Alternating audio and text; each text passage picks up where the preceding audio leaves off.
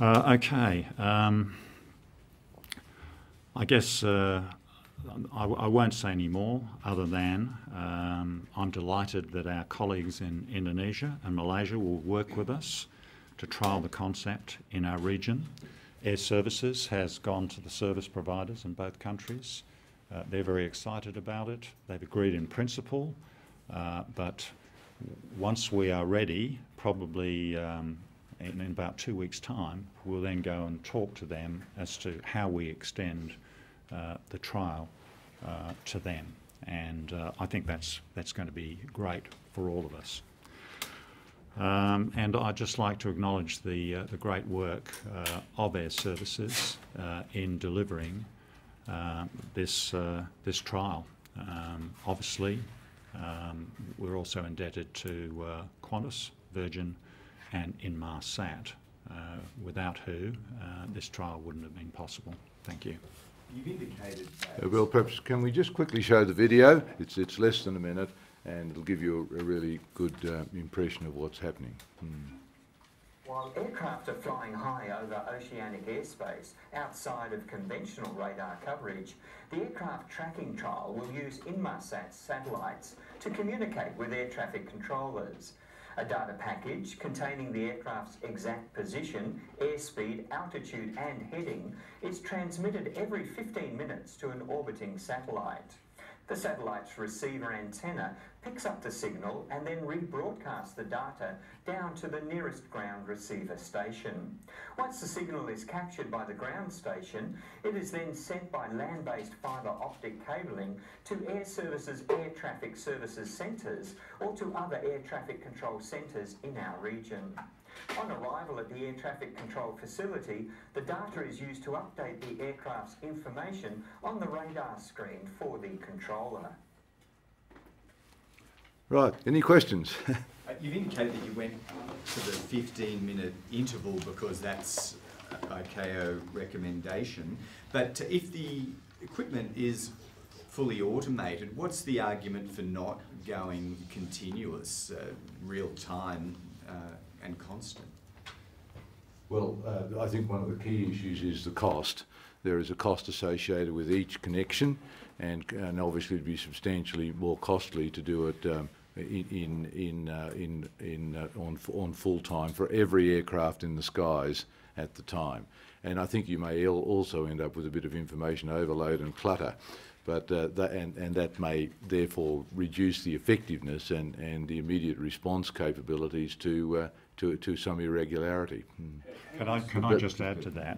I mean, if there is an aircraft that is experiencing some sort of problem, it will become evident very quickly in terms of a deviation, and the system just cracks in automatically and focuses on that, and to an extent, it's not necessary to track all of the aircraft continuously all of the time because of that feature of the system as it's intended to be implemented.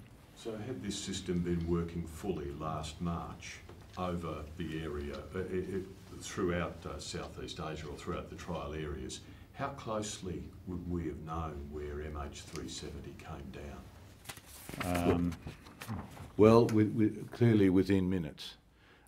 As Angus said earlier, the last pinpointed location for that aircraft was in the Straits of Malacca. So that's why the search was there for such a long time. And it was only when later satellite data was interrogated that it was possible to move the site a long way away. Now, had this system been in place, then there would have been a ping from the aircraft. Firstly, there would have been continuous connections, and so the fact that it had changed course would have been immediately known. Now, I appreciate that it would have been very difficult, one would imagine, without knowing what precisely occurred in the case of MH370, to have intervened from outside, but at least it would have tracked the aircraft to within 15 minutes of, and done so simultaneously. The big difference was it wouldn't have taken us weeks to interpret the data and to find then where the engines finally stopped. And the 15 minutes presumably would have triggered the heightened level of surveillance over the It plane. would have been triggered 7 hours earlier when it changed direction. And so you think in all likelihood you would have monitored MH370 where and when it crashed? Well, I think we've got to be very, very careful because you can turn this system off. So the system, what would have happened while the system was operating, we'd know exactly where the aircraft was.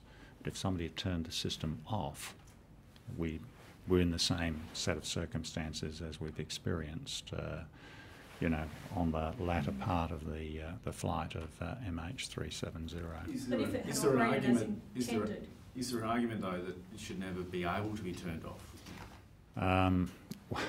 Well, this is one of the arguments that is put forward is if there is an electrical problem which results in smoke or even worse, fire, you need to be able to isolate the electrical systems that are affected. So this is something that needs to be looked at and discussed very carefully before any, you know, decisions are made. If it had operated as intended, is it your belief that the aircraft could have been recovered? Well, I think as the Deputy Prime Minister has said, essentially, if this system had remained operative on any aircraft, let's talk about any aircraft. If the system is operative on any aircraft, we're going to know quite precisely where it ran into trouble, and that would be the starting point for any subsequent search and rescue activity. And I think you're much better off if you've got a last known position that is within minutes of where the aircraft disappeared than the circumstances we have with 370, where the last known position is several hours flying time away from where the aircraft probably ended up. And one further factor, it was very helpful in finding the Air France aircraft that there was debris still floating on the surface at the time the searchers got to that location. We didn't get to the right location until well after any debris would have sunk to the bottom of the ocean. So in reality, getting an early or more up-to-date positioning, if we had even got early advice that the aircraft had so significantly changed course, we wouldn't have lost those early weeks searching in the wrong place. Am I right to say the technology to achieve this is, I think you suggested on 737s and 747s, it's clearly quite old technology, so the capacity has been there to do it for a number of years, fair comment? It's not on 737s, but it's on the wide-bodied aircraft, as Angus said, the 747-400 series, which has been around for a long time, that's true.